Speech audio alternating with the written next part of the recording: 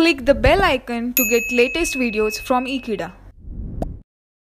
Hello friends, in today's video we are going to see a circuit of practical differentiator and why it is used in practical applications.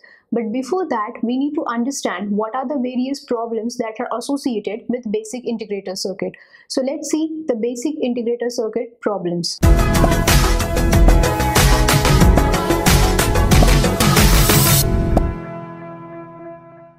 In this video, we are going to see what are the problems that are associated with basic differentiator circuit. We know that gain of basic differentiator circuit is given by relation gain equals to Rf by Xc1. As capacitor C1 is connected to the inverting input terminal of the op-amp, therefore gain becomes Rf by Xc1 because here the C1 is connected to the inverting input terminal. Therefore, instead of using R1, we are going to consider reactance of capacitor C1, that is nothing but Xc1.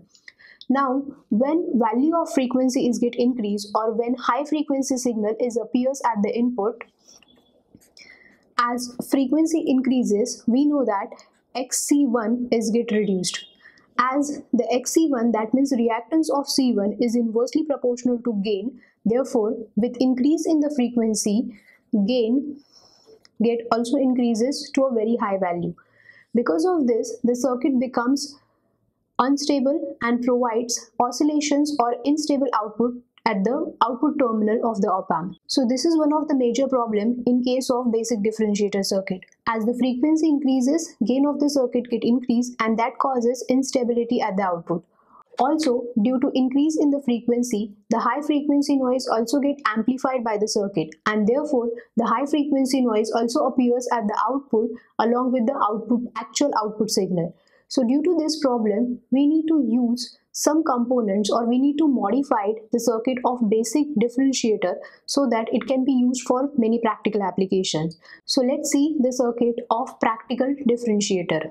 In the circuit of practical differentiator, the two components that require to be added so that the circuit can be used for practical application. The two components are resistor R1 and capacitor CF. So let's see the circuit diagram first. So from the circuit diagram, we will come to know that the resistor R1 is connected in series with capacitor C1 and capacitor CF is connected parallel to resistor RF. The introduction of resistor R1 along with the capacitor C1 can reduces instability of the circuit even at high frequency because the addition of resistor R1 controls gain of the circuit which depends on reactance of capacitor. As gain can be controlled at high frequency, so instability issue can also be solved in case of practical differentiator circuit. The another problem that is associated with basic differentiator is nothing but the addition of high frequency noise which appears at the output. So due to the introduction of R1, as gain can be controlled at high frequency, the noise voltage present can also be controlled by using resistor R1 connected in series with capacitor C1. The output equation and the input-output waveform for practical differentiator is same as basic differentiator circuit. That means if we apply step input signal to the inverting input terminal of practical integrator, it provides negative spike at the output if the amplitude of step input is positive. Similarly, if we apply square input waveform having positive as well as negative amplitude, then it provides negative and positive spikes at the output depend upon what input we are supplying to the inverting input terminal. When the input is positive, it provides negative spike at the output, and when the input is negative, it provides positive spikes at the output because we are applying signal Vin to the inverting input terminal of the differentiator circuit. Similarly, when the sine waveform is applied to the inverting input terminal of differentiator, it produces negative cosine wave at the output.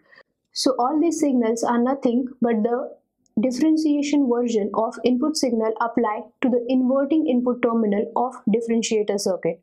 If we look at the circuit diagram properly, the resistor R compound is connected to the non-inverting terminal, which is nothing but a parallel combination of RF and R1.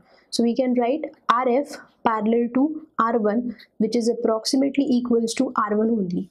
The output equation and this operation of the circuit remains same as the output equation and operation of basic differentiation circuit. Now let's see the frequency response of basic as well as practical differentiation circuit. Now let's see the frequency response of basic and practical differentiation circuit. For that we need to consider the diagram first. Now from the diagram we will come to know that FA and FB are called as break frequency. F is called as some relative operating frequency of the differentiator circuit. The range F to FB provides a range of operation of practical differentiation circuit.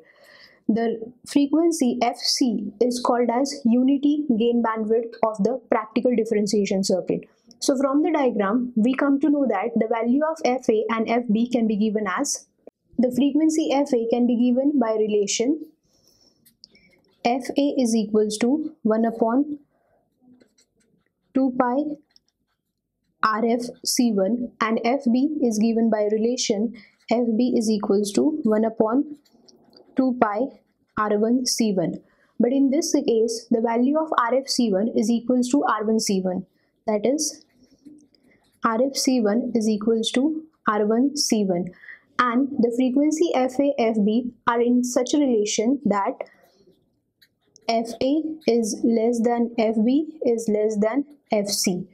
So by using this value, we can determine the range of operation of practical as well as basic differentiation circuit. Now let's see what is the condition that required to be satisfied by the input signal in order to obtain the proper or accurate output at the differentiator circuit. So the condition is T must be greater than equals to RF C1, where T is the time period of input signal. So if the input signal value is greater than product of RF into C1, then we can get a proper or accurate signal at the output of differentiation circuit. The differentiation circuit can be used for the various applications, like it is used for generation of spike signal or trigger signal at the output. It is also used for production of cosine wave at the output, and it is used for producing the output waveform, which are differential version of input signal apply either to inverting or non-inverting terminal of the op-amp. So this is what about the practical differentiation circuit, which can be used in many practical applications like PID controller, communication circuit. Then it can be also used in the controller circuit for obtaining various output waveforms. And it is obtained by replacing or by adding certain component like R1 and CF. So this is what about the practical differentiation circuit and its uses in practical application. I hope you understand the topic of practical differentiator. So thank you very much for watching this video. Stay tuned to Ekeeda, subscribe Ekeeda. Thank you.